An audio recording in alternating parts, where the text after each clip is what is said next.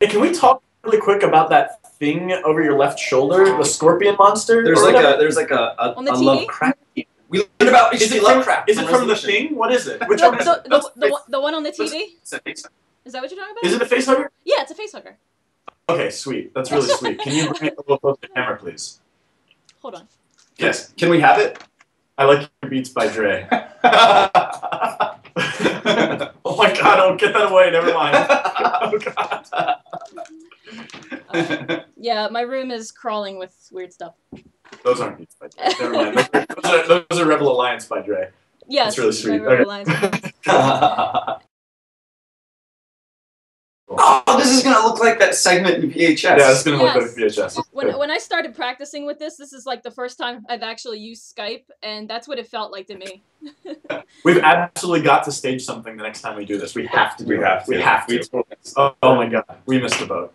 Have you guys heard of like chat roulette? That's terrifying to me. I will never do it. I'm so scared of that. Like, that sounds horrible. Apparently, it's a lot of penises. Apparently, that's all what I hear about it. Yeah, and who wants to talk to a dude anyways? There's so much. I don't want to talk to a dude. I don't even want to talk to you. Like, pretty much. We actually mostly communicate through other girls. Just like, will you please tell Justin that he's too close to my right now? Yeah, a friend of mine said he wanted to make a Skype horror movie, and I said that you should just stage it and do a real chat roulette thing and just have somebody come in and murder you and just record your reaction. I think that's been done. I feel like there's definitely like a YouTube viral of that somewhere. Yeah. That's brilliant though. But to be realistic, it would be really horrible because it would just be like a close up of a dick and you just hear everything happening off camera. We went to Ithaca International Fantastic Film Festival, had an emphasis on Australian exploitation. Ozploitation. So I love that phrase. Yeah. I got a phrase with you after this. We got to see Wake and Fright, which is so fucking awesome. And so flying. It made us stop drinking for like 2 weeks.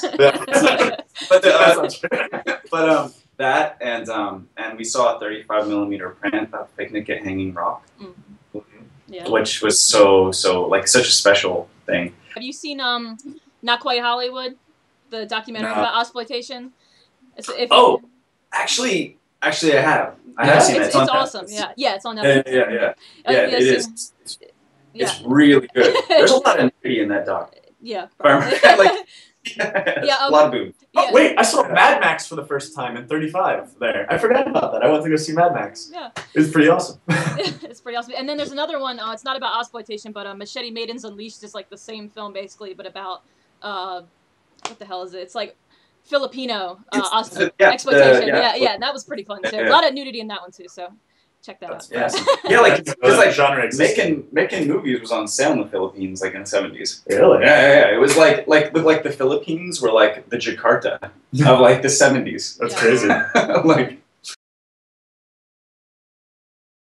did you know that the last year was known as the McConaughey? Was it? Your Matthew McConaughey, really? Like many diverse roles. No. The Matthew McConaughey. I love you so much. Oh no! Because we saw Killer Joe. Yeah. He's great in Killer Joe. I saw Bernie and his performance is amazing, and neither one of us saw the Magic Mike movie, but I'm sure Magic Mike is really good. Yeah, that's what they say. Steven Soderbergh, yeah. I have a pretty important question. Okay.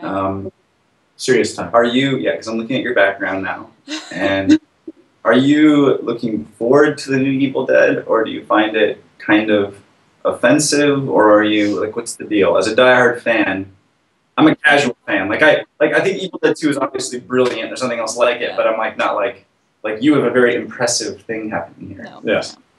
So what's the deal? How do you feel about it? No, I am very excited for it. I guess like everybody else, when they announced it, I had that knee-jerk reaction of why, but I think that they found a competent director, as far as I can tell, and I really like some of the things he said about the film, about how he's handling it, and I don't know, and then the footage so far looks pretty cool, so I think if he just... I feel like... What do you guys think? I agree. It's just, the one thing I'm a little afraid about is I feel like Cabin in the Woods parodied the new Evil Dead before it came out. Yeah.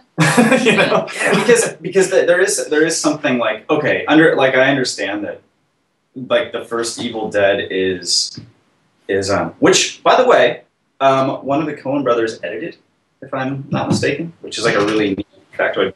But like, okay, I understand the first Evil Dead is like, it's not meant to be funny, and I'm not saying it is funny, but I feel like all the charm of that movie is like that, like, do it yourself when it was shot, like, it's just so inventive and everything, and I feel like by doing a glossy remake, using a premise that at the time that premise was quite novel. Like, I'm sure there was another movie with a demon in the woods, but like, that was a very original premise at the time. But now it's like, if you remake it, you're kind of taking the things out of it that are so charming about it, and you're using a premise that has been done so many fucking times.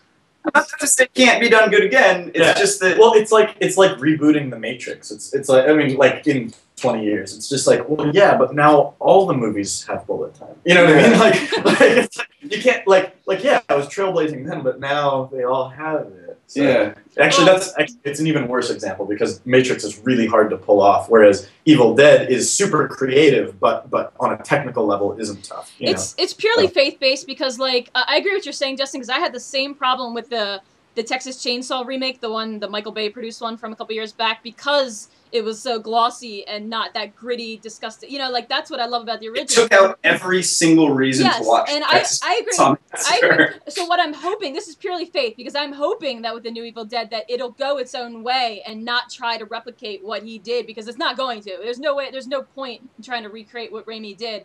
And I hope that they know that. And I think if nothing else, it'll be fun. But the fact is, it's not going to take away all the DVDs I own of Evil Dead. I can still watch it whenever I want. You know, like, it's not going to take away from the original for me. And if it's a fun movie, I'm open to it. You know, I don't get as offended by remakes as most people do. You know what would be really cool? And I literally just had this thought. It would be really cool if the Evil Dead remake made a shit ton of money, and thus it inspired a remake of Evil Dead 2. But what they tried to do was they're like, fuck it, we're going to make it funnier. We're going to use more camera tricks. Because Evil Dead 2 used so many fucking cool camera tricks. Like, when the taxidermy comes to life, and the stop motion of his, like, dead girlfriend dancing on the, you know? Like, if you could, like, take that and go, no, we're going to do version fucking 2.0 of this, it would be, like, filmmaker orgasm. But then, if that made a shit ton of money, they did a remake of Army of Darkness. And they did, like, a remake of Army of Darkness that was, like fucking bigger than Lord of the Rings. Like, it was just, like, this crazy medieval dimension, you know. That would be kind of neat. I like your room. Is this back right-hand corner? This is the girl from Evil... not from Return of the Living Dead. Return of the Living Dead girl? Yeah. Have you seen Return of the Living Dead Part 3? I never saw 3. I saw 2, but 3 seems so different from the others that I didn't bother. But it's completely different, but if you're a fan of that franchise, it's worth checking out because it's certainly not a bad movie. Yeah. It's like, actually, like, you could tell they respected it, you know, quite a bit, and it's a ballsy choice to do Romeo and Juliet with with a zombie comedy. You know? That's cool. Yeah, I'll see it eventually. I wasn't too fond of 2 even, and 2 is a lot like 1. You know, in weird ways, like they, you know, get like James Caan and Tom Matthews, like, in it again as different characters, and it's just kind of weird. But maybe that's why you'll like 3 though, is that it's different. Who knows? Yeah, maybe. And I think 2 might have been trying to just recapture what 1 did poorly. So, yeah. Nice.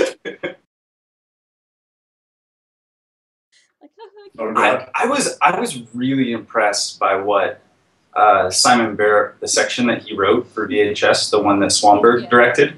That was like such a simple, good idea, cool idea, and it's like a new take on found footage that also is like hyper aware of the time period. You know what I mean? It's not like, you know, I mean, to be honest, it's not really cool to bring a video camera to a party anymore. It's like pretty uncool if you do that actually. But Skype, everybody uses Skype. We're using it right now. You know, it's brilliant. And the way like Simon made some like surprisingly like surprisingly three-dimensional characters and like part of an anthology. Like that dude clearly is like, it's so sad how guilty he feels about like what he's doing. You know, like but you don't know what he's doing exactly, but you know it's fucked up. You know. So, question for you: is any of this stuff in the background worth a lot of money? I don't think so. Maybe it is. What's your address? What's your address? What's your address? What's your address? I'm just kidding. We just need to know your sleeping pattern. That's all. That's all.